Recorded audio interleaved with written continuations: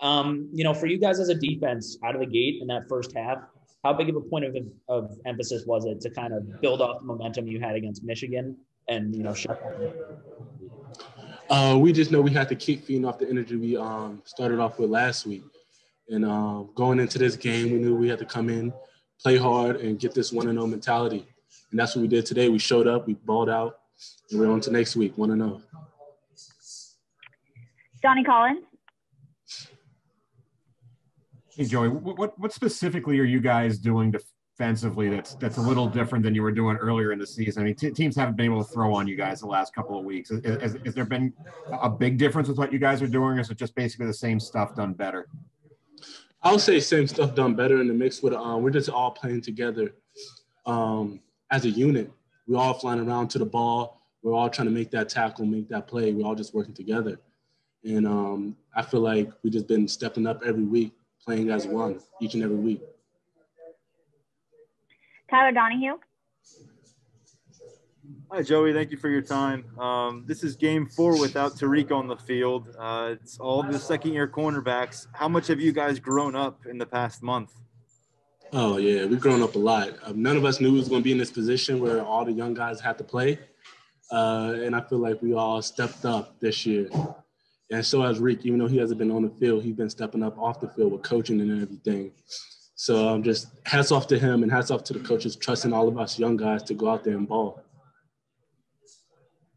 David Eckert. Hey, Joey, how you doing? Good. When the elements are kind of limiting what both offenses can do, really, as far as throwing the ball down the field, and it kind of creates, a little bit more of a physical game. Is that fun playing for you guys? Do you like that? For us, if we know that they can't get the ball down the field and we know it's going to be a running game, yeah, it's fun to us. Because if we can't get our work with the passing game, we're going to get our work in the running game. And we just got to put our hard hats on and be physical. And people think us corners are not physical enough. So we're just out here trying to show them that we're physical just as everybody else. Thomas Frank Carr. Hey, Joey. It seemed like Jaquan Brisker was around the ball pretty much the whole game. Was that something going in a part of the game plan, or is that just him, like you talked about earlier, rallying to the ball and making play when he had the opportunity? That's just him rallying to the ball. I mean, the calls put us in those situations for him to be around the ball. But after that, that's just him being a ball fanatic and him going after the ball. Johnny Collins.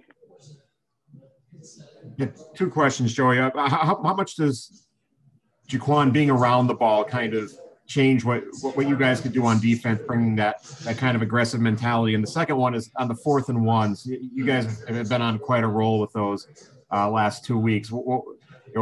Is that kind of just momentum building there too, or what are your attitudes on those plays? For the Jaquan, for Brizzy play, just him flying around to the ball makes everybody else want to fly around to the ball and make that tackle. I mean, he's around the ball. He's sniffing out the ball every time it comes his way. That just makes everybody else just as hungry to make that tackle.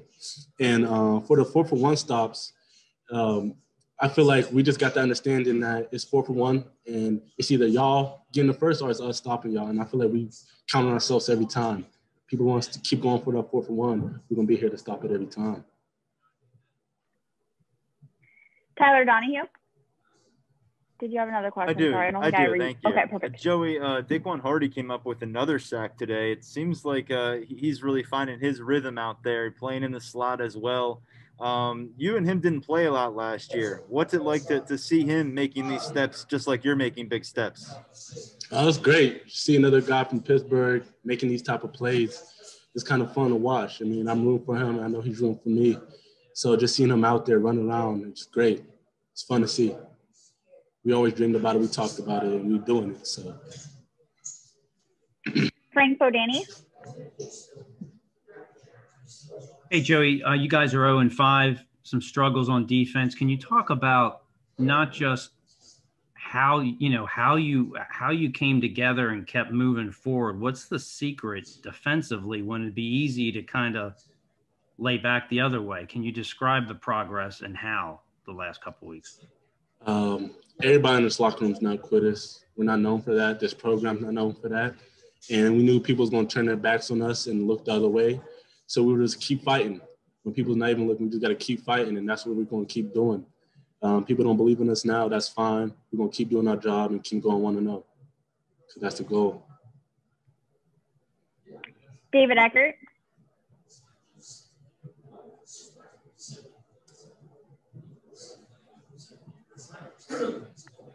David, go ahead whenever you're ready. We'll come back to you, David. We'll move on to Dave Jones. Joey, why has the tackling been better lately, the last 2 games especially, and what kind of detriment was the lack of contact work, especially for freshmen like you early or all the young players? We just knew we had to step up. I mean, we can't just rely on the fronts to keep making all the tackles. We knew that sooner or later we're going to have to put our big boy pants on and make some of these tackles for them, and that's what we've been doing. We've been more physical, and everybody just been stepping up and making the plays that they have to make. Ben Free. Hey, Joey, just from like a mentality, confidence standpoint, where do you think, or how different do you think the team is now from, say 2-3 weeks ago? And what do you think? I mean, obviously winning helps, but what do you think they're kind of helped flip that switch for you guys? What really helped when everybody turned their back on us, we have to just look at ourselves and look at our team and just be like, we're the only ones who could pull us out of the situation that we're in. And after realizing that and after all come together as a team, we finally realized that it's all on us. I mean, nobody else can help us but us, and we're the only one that can fix it. And that's what we've been doing. That's what we're going to keep trying to do. This will be the last question for Joey. We'll go to Tyler Donahue. Joey, I know you're not allowed to discuss injuries or anything like that, but Tariq Castro-Fields has been so close, it seems, to playing for 4 straight weeks, putting on the uniform, traveling to these games, but not getting in the game. How do you keep him positive? How does he keep you guys? How does he stay a leader even though he's not playing?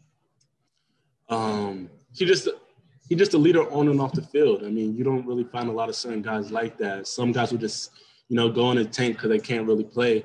But he stepped up. I mean, he's going to meetings, showing us clips, talking about experiences he had and did. And that really plays a big factor in all of our roles because we're all just young guys trying to soak up as much information as we can. And him, Coach T, and D'Angelo just been giving us that. And we're going to just keep working off that. And when he comes back, and he's just going to ball out like you always do.